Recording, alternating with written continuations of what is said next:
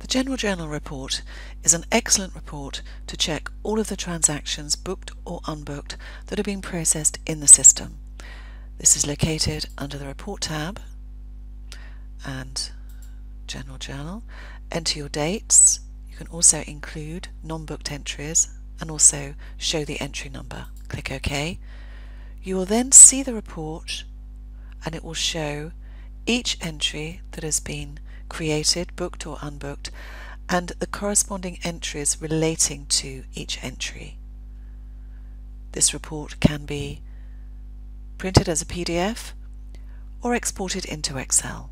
It lists the date of the transaction, the entry number, transaction number, the text, debit and credit amounts, the account code or nominal code that the entry relates to, and the description of the account code.